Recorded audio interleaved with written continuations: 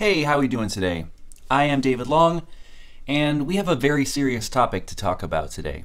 A couple days ago, I got on YouTube and I was checking my analytics, and I was seeing that like 80% of my viewers are men, especially between the ages of 25 and 35. And I was thinking to myself, more than half of my actual friends in life that I hang out with are females. I wonder why it's so off balance in the other direction online.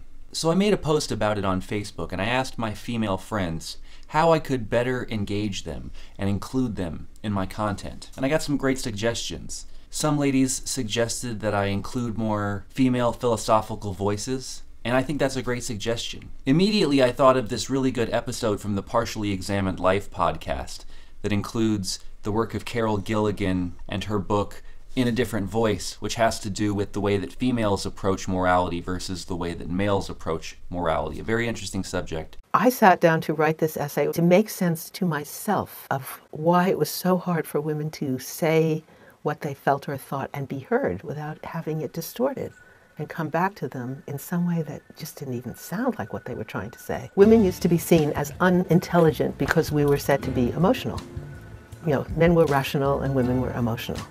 Well, honestly, if you think about it, that's ridiculous because men have feelings and women think, But so now we have this phrase, emotional intelligence, and it's a big vaunted phrase because it's, corporations are supposed to incorporate it. And people forget that where that came from was this work questioning this division between emotional women and intelligent humans and saying when you join these qualities, which had been seen as women's qualities with human qualities, those are all human qualities. So we have emotional intelligence and relational self, and most recently the feeling brain. As well as this feminist novel called Herland, which explores the idea of an all-female society and what that might be like. I'll put a link to that talk down in the description. But what I was really moved by was women asking me to teach men to respect women. Right now is both a very troubling time and a very exciting time. In one sense, it's troubling because we're hearing all of these stories about women coming forward about abuse that they've suffered. But it's also exciting because it's a sort of snowball effect that's been happening, and more women are able to be heard and respected. And so I think this is a sign that our culture is changing. I think I probably in general have a pretty mature male audience. So I want to lead by example. I want to step up and say that I'm an ally for women, that I will stand up for women. I think right now is a good time, not just for women to step forward, but for men to step forward as well, and to say, mature men respect women, mature men act with integrity. Also, fellas, I think it's important that we let women know that we have their back. If we hear something or we see something, that we're gonna stand up for them. It's never okay, it's never cool to treat women as if they're just an object. It's not okay, we don't respect it, we will not stand for it. We are going to let other men know that it's not cool if we hear them talking about women like objects. Fellas, not only should women be treated with respect because they're our sisters and they're our mothers, but because they're people. You wouldn't like to be treated like an object and exploited. You wouldn't like to be treated like a lesser than. You wouldn't like to have to walk around in the world afraid. No. What kind of world do we want to live in? I, for one, want to live in a world where we can all feel comfortable and we can all respect each other, where we can all strive to do our best, where we can bring as many perspectives and voices to the table as possible. This is really important. Fellas, ladies, I want you to know that I can see that there's a line being drawn in the sand, and I'm on the side of ladies. I respect women. I want to be their ally. I want to step up and really take responsibility and show you that I care. So I'm not just going to do this one vlog about it. In the future, I want to have talks about porn. I want to make a future episode that goes more in depth, not just respect women, but actually give practical examples about how to have skillful communication with a woman, how to respectfully pursue a relationship with a woman, and even how to deal with rejection if that happens as well. And of course, I'll try to do some other videos about female thinkers. Definitely, I'm open to input. If you have some ideas, definitely let me know down below.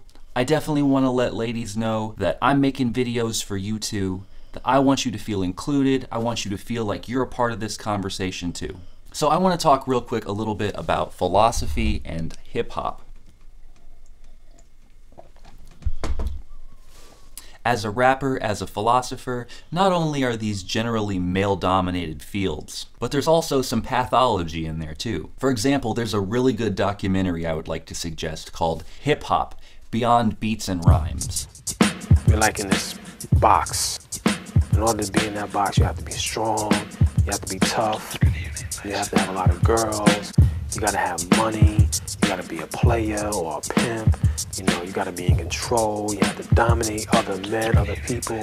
You know, if you're not any of those things, then, you know, people call you soft or weak, and nobody wants to be any of those things. So everybody stays inside the box.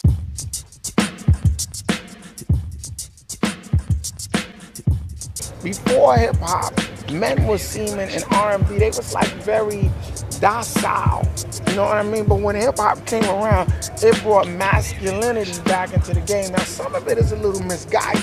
1 second we're killing each other, next minute we're pimping hoes, we're doing everything wrong. That's bananas. Through rap music, I think there's an identification with some of the most stereotypical masculine standards. If you're one of my male fans who likes rap and hip-hop, I would highly suggest that you check out this video.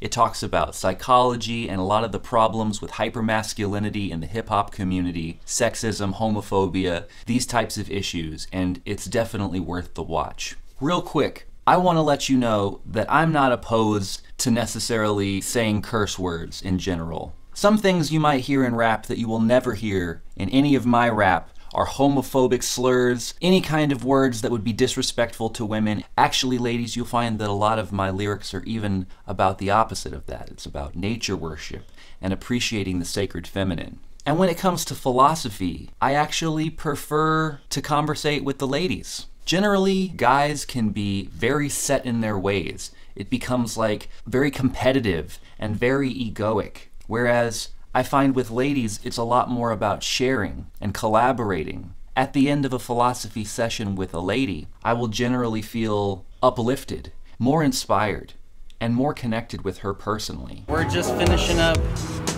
a wonderful philosophy group. This is like the highlight of my week, spending time with these people.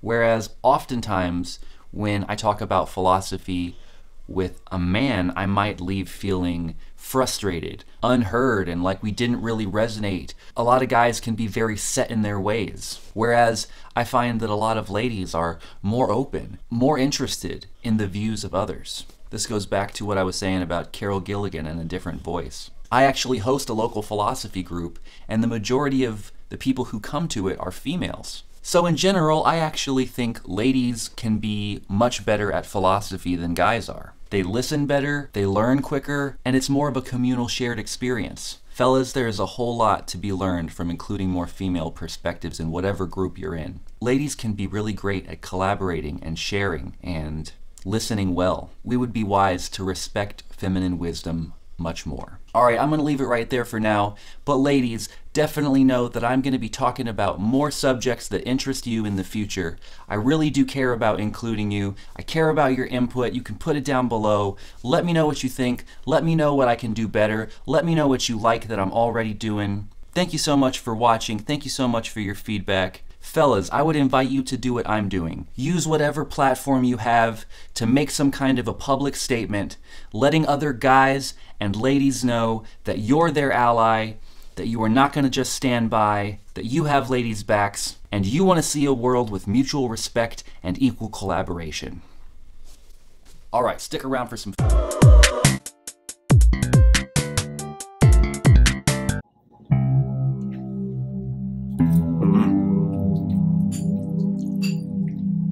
I'm going to teach you how to make a delicious vegan risotto. These are the ingredients to a delicious vegan risotto. Mostly just going to be using this one pan. So, unless you're making your own vegetable broth, in which case you would also need another pot. But I'm just using this vegetable broth right here, and that should be fine. The real trick to risotto is that you have to keep on stirring it and folding it. This is like, unlike a lot of other rice dishes. You don't just like set it and forget it. You really have to stay on top of it. You can't be wandering away and stuff. So we're starting with some of our regular bits. Just starting it out with some onions and garlic. So if I had some fresh thyme and rosemary, all smashed up and nice, I'd be throwing that in there right about now too. Unfortunately, sometimes you gotta work with what you got. Or maybe you might say, fortunately, sometimes you're able to work with what you've got. I'm just gonna use some of this Mrs. Dash. A dash and dash. This type of rice particular is risotto rice. You have to get a special rice to do risotto. Don't think you're just gonna be using some jasmine and throwing it in here and using this technique and making risotto. You gotta get this kind of rice. Arborio. Only gonna use 1 cup. I even heaped it a little bit. And the reason why I'm gonna go ahead and make a little bit extra is because if I do have leftover risotto at the end, you can make delicious deep-fried risotto balls or something, if you can manage to have leftovers. I'm gonna go ahead and throw in a bay leaf or 2. I'm gonna go ahead and I'm gonna add this cup of rice straight into the pan with the onions and garlic. And then, the first hit that I'm gonna give it is gonna be some white wine. And that smells really good. It smells like the beginning of some delicious risotto. So what you want to do when you cook this is you just want to be constantly folding the rice over on itself. You want to be encouraging it to suck up more and more of that broth. Basically, you're just kind of constantly folding it. You do this for about 30-ish minutes, so it's a bit of a process.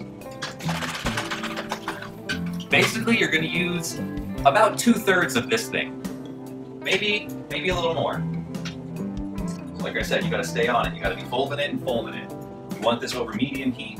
We don't want it to be too hot, we want it to be nice. And I just decided I'm not just gonna do just mushroom and asparagus. I'm also gonna throw some more of this delicious Gardein fake chicken in there, because this stuff is the bomb. I'm gonna fry it up in a separate pan next to it, and when the time is right, I'm gonna throw it in. Like I said, you gotta stay folding it. All right, still stirring, mixing in lots of things.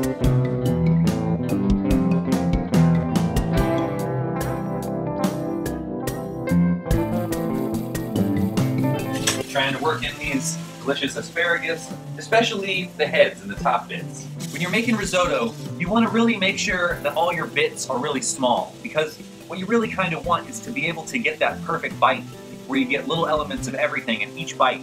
Make sure you put salt. Stirring and stirring, stirring and stirring. Remember, you don't want to add too much broth at once. It's supposed to be like a cup at a time. You don't want to flood it out. You want to slowly cook it in. I don't know if I'm supposed to or not, but I'm gonna go ahead and do it. I'm gonna add a squirt of lemon.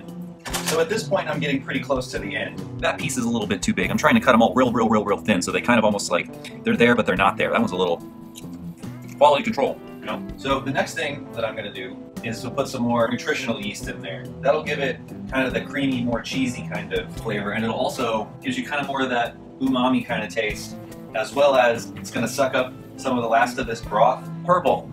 Okay, that's very close. Now it's starting to get to that point where it's starting to get a good consistency. You want it to be creamy, but you don't want it to be watery. So when you get close to the end like this, just keep cooking it down until it's done. I think it'd be really great to serve this with some bread, some pieces of toast, and then you kind of scoop it onto the pieces of cut up toast, little slices of bread, right? And you put it on there, and you eat it like that, and that is about the most decadent thing on the planet. So good. Unfortunately, though, right now I don't have bread like that. So I'm just gonna eat it as it is with some hot sauce. I'll put hot sauce on the bread too, though.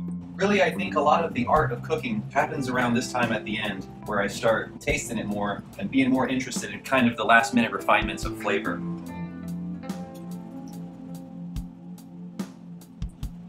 When you've been making a dish long enough, you know the elements that it's supposed to have, and you can kind of just add all those in. But it's always good to kind of go back and taste it, check it, just to make sure it's good. Maybe add a little bit more salt, if that's what you feel. I'm gonna go ahead and add a little bit more lemon, if that's what I feel. I really like the creaminess that we're getting to here, but I'm gonna go ahead and add a little bit more Mama Nooch to suck up the last little bits of juice. If you have a plastic thing, don't leave it in there. You're just going to be cooking the plastic. That's dumb. I'm not the best or perfect at any of this. I'm just a dude doing my best and showing you what I do. So don't ever think I'm an expert. One great thing to do is go online and look up a bunch of different recipes and kind of figure out how you can put the different elements together to make the recipe how you want it to be. And experiment with it. Practice over time and refine it and make it better. Before you know it, you'll have a dish that you really love. Cooking is something I think everybody should do. Let me ask you this. You eat every day, right? Every day you eat? Then you should know how to cook. It's part of being a human, it's part of life. And it's actually pretty good and enjoyable. So I would definitely encourage you to think of it as a fun art project that you get to enjoy and eat. And make yourself some food. Don't be afraid. Be adventurous. Go online. Try to figure out what you want. If you go to a restaurant and you find some dish that you really, really like there, go home and try to make it for yourself. You can do it. Or I've done it. There's a bunch of recipes online. It's very, very easy. Alright, delicious vegan risotto is served.